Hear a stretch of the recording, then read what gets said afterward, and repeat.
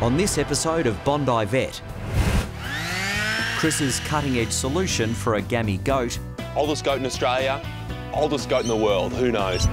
The man spending every last dollar to save his deformed friend. I'm going to have to go into debt. And meet one of Bondi's most eccentric characters. Oh yes, you know, he's very bossy, little bastard.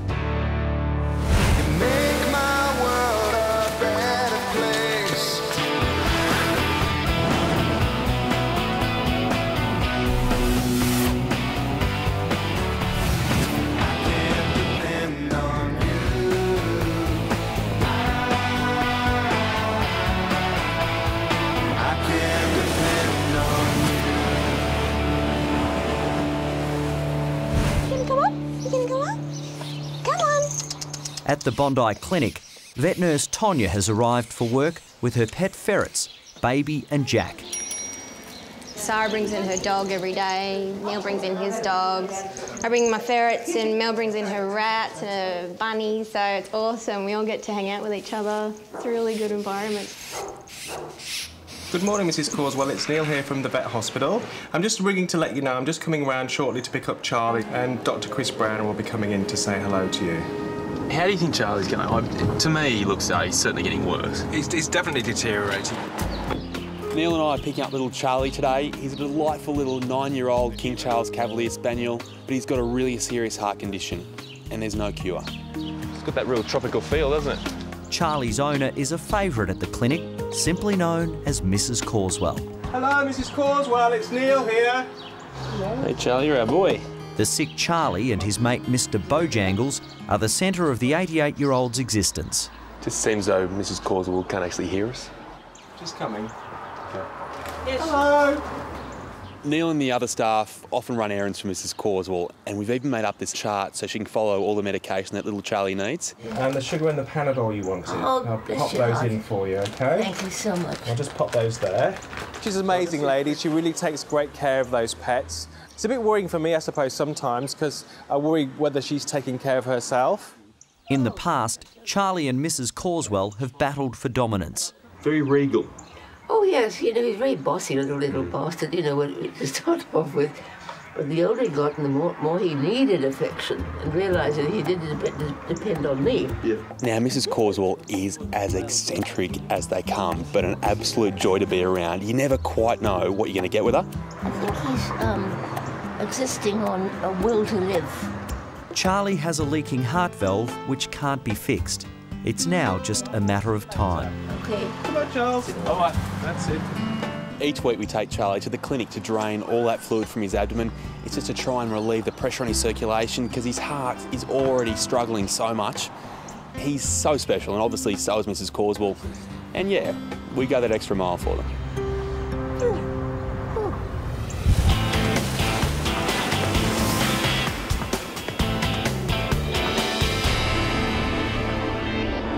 Come on, sweetie, come on.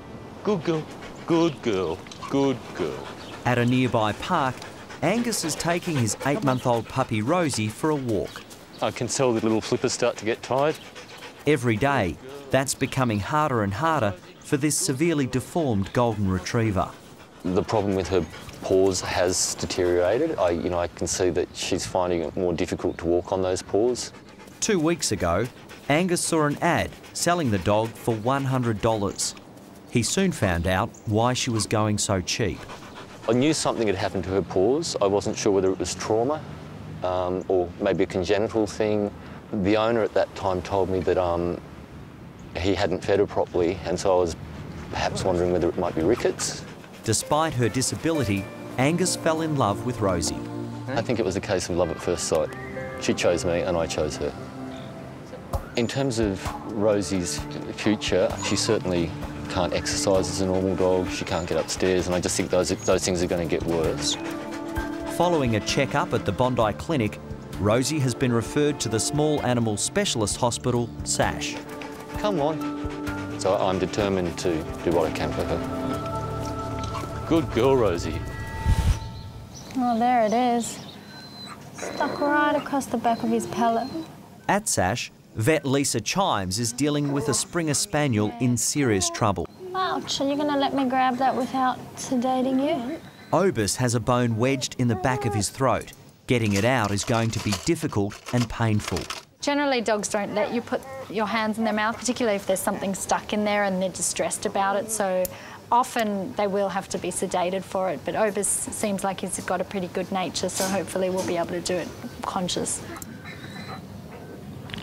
It's okay, darling. Okay, Good. Nice to meet you, Andrew. Nice to meet you. Come on in. Okay, sure. And this is Rosie.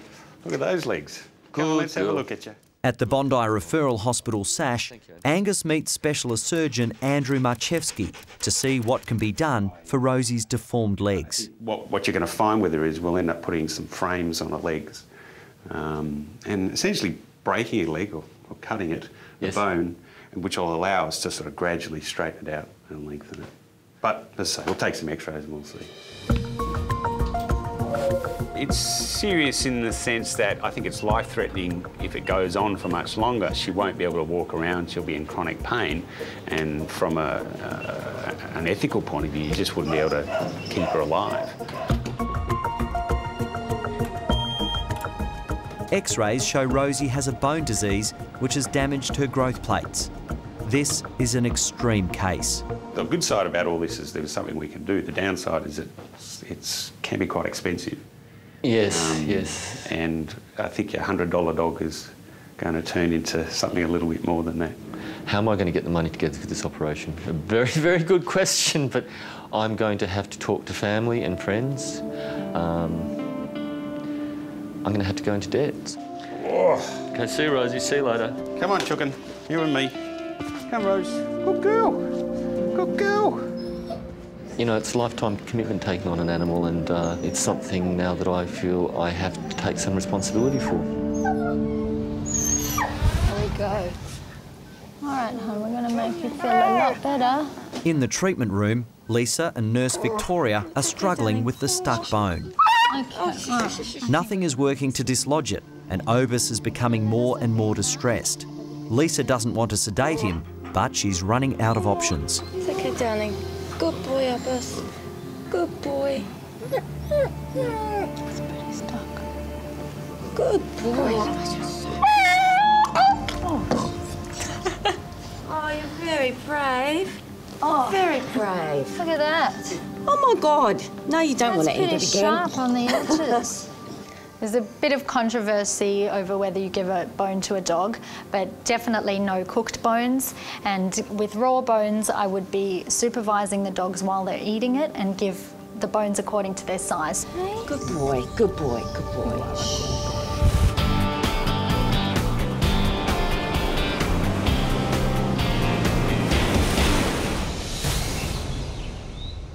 We've got little aliens swimming in water, but they are actually intestinal loops. Chris and Neil have just picked up the terminally ill Charlie from his 88-year-old owner, Mrs. Carswell. Each of those lines there is 1 centimetre, so we've got 1, 2, 3 centimetres of fluid. The ultrasound graphically shows the fluid that has flooded into his abdomen. He's got a leaking valve, so each time his heart pumps blood, some leaks back through that leaking valve.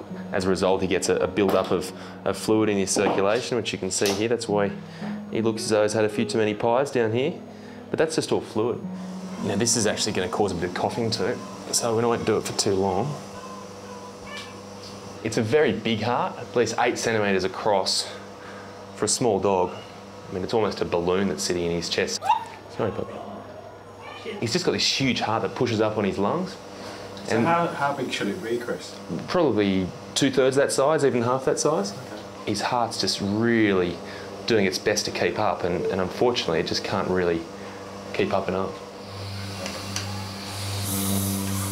The motorised suction pump is like a vacuum cleaner, sucking out nearly 2 litres of fluid from the spaniel's bloated belly. It gives Charlie real breathing space, keeping him alive. Just always in amazement at this process. He's only 8 kilos, yet Charlie each week produces over 1 litre, almost 2 litres of fluid. It's amazing he has the energy to even produce that fluid, let alone keep on living. He's just a little wonder. Is It is hard watching him deteriorate. You know, he's such a lovely dog. He had lots of personality. It makes me sad just thinking about it. Oh, look at you. In the operating theatre at Sash, Rosie's major surgery is about to begin. In a month or so, she wouldn't have a life because she just wouldn't be able to walk around. This surgery will be life-changing for her. Her owner, Angus, has managed to come up with the $6,000 for this complex operation. Right, let's go. When I'm actually breaking her leg or cutting the bone, that's got to be just right.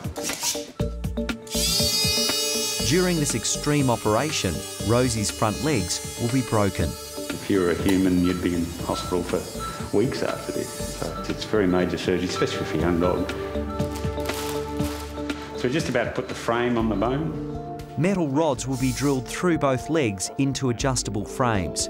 Rosie's legs will then be slowly realigned and straightened. In a couple of days' time, we'll start winding this. And so that will take that angle of that ring from there, like that, and that will also change the angle of the leg from that to that. It's not enough for Andrew to be a specialist surgeon. He has to be a whiz in geometry as well. That alignment's pretty good, so that's about all right height-wise, so drop it a bit.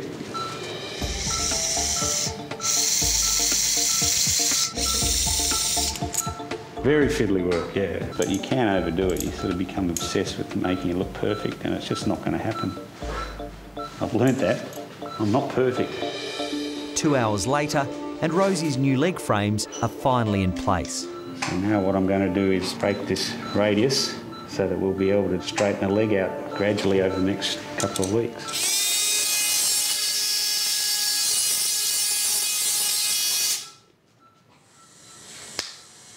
Three and a half hours later, and it's gone very well. I mean, this part of it's finished, absolutely, but as I said, Angus's part starts now.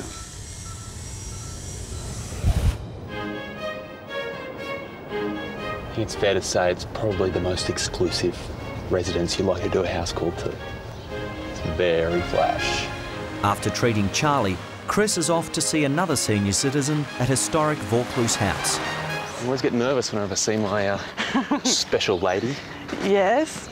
Well, there she is now. Let's try and catch her and see how she's looking up close. Oh, good step. That was a good step. Okay, you want pace? I'll give you pace.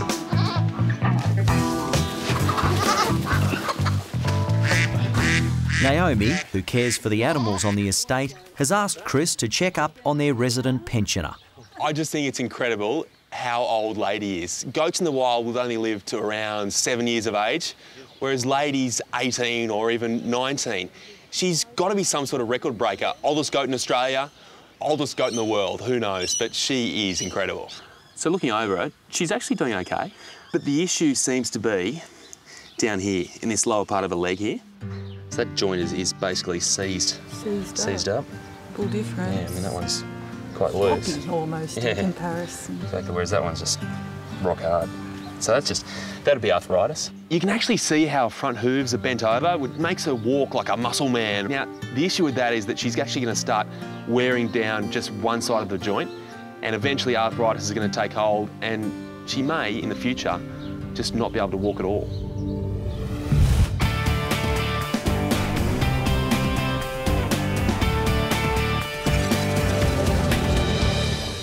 Oh, you poor thing. At Sash, Rosie's epic operation is over. Her deformed legs have been broken. Now her long road to recovery begins. She's going to be sore, so we'll be making sure that she's got plenty of pain relief on board, that she's got plenty of padding around the pins and the leg. You grab me the bolt cutters, please. Yep. Ooh. The metal frames on Rosie's legs will need to be adjusted every day for the next 3 weeks. It will then take the fractured legs another 6 weeks to heal. A long journey for Rosie and Angus. To be honest, I think Rosie will probably cope with it better than Angus will, but we'll see. Oh, wow. Rosie. Hey, Rosie, who's here? Oh, Rosie. So we just want to... She gets stuck. You just need to sort of move her little... Despite being warned, Angus is shocked by Rosie's condition. I'm a bit spun out, to be honest with you.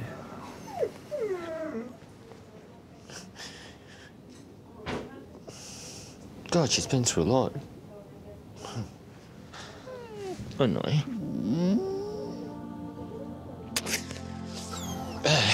Sorry. I didn't expect to cry. I don't cry very often, so I'm sorry. Okay. You're handling this better than me, darling. That's. I bet you weren't last night, though. You're a good girl, Rosie. You're a good girl.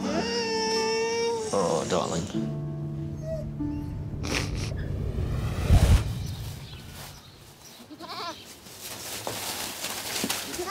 At Vaucluse House, Chris is checking out a serious problem affecting Lady, one of the world's oldest goats. There's no point being gentle around here. So we've confirmed it's arthritis, but she's still got one underlying issue. She's walking unevenly, so we need to do something about that.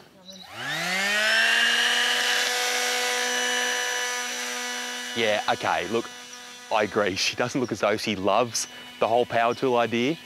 She's almost giving this look, what are you doing now? But it will help because it's going to even off those hooves and make sure she distributes her weight evenly. We do this quite often on cows. Okay. And occasionally on horses. They put up with the noise. But, yeah, we could say it's an Australian first on a goat. Like that.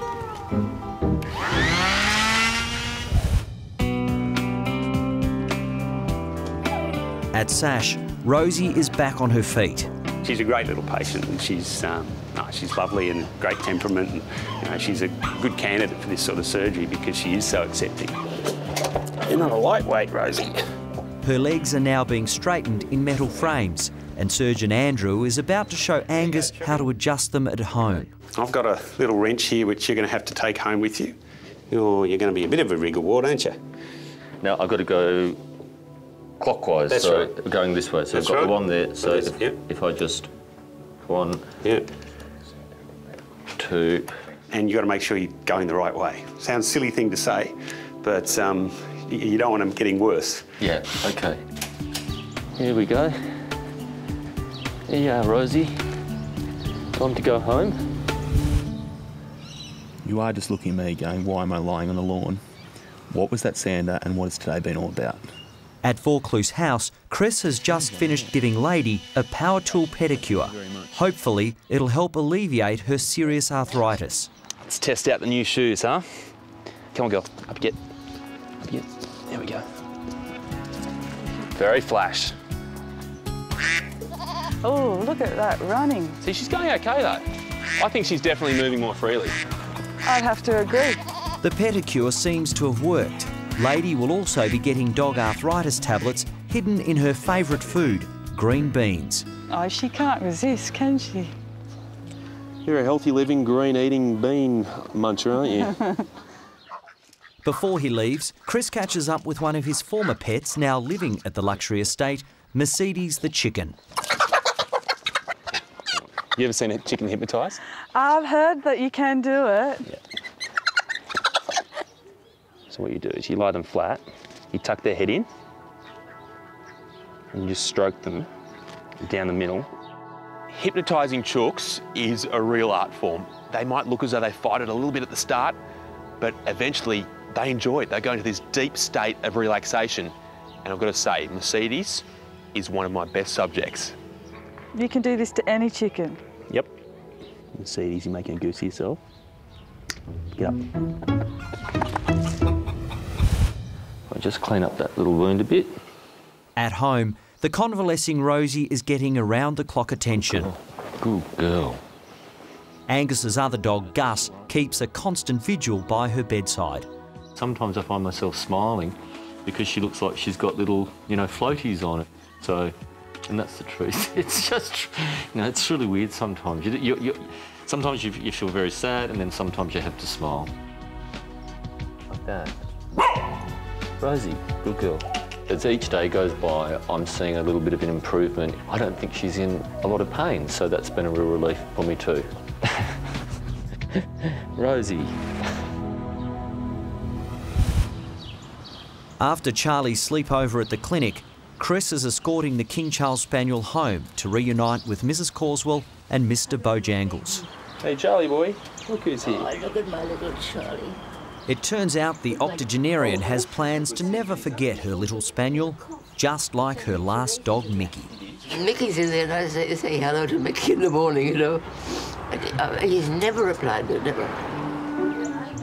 Remember this vividly, the man walking up those steps with this dog in his arms. And it was your Mickey? My Mickey. And it was so nice to get him back even like this. Yeah. Apparently he was stuffed by one of the museum taxidermists, so he's got this sort of rather aggressive, wild tone. But the taxidermist didn't realise he's a family pet, not a wild animal. He's dropping a bit of hair. Oh, he collects the dust, obviously. I think he'd survive a vacuum cleaner job. Would you do the same thing with Charlie? Absolutely, because they're like people to me. I mean, you don't do that to people either. Hardly. It's only having a house full of sort of corpses. Wouldn't that be something? Oh dear. But you're going to stick around, be my buddy, aren't you, darling?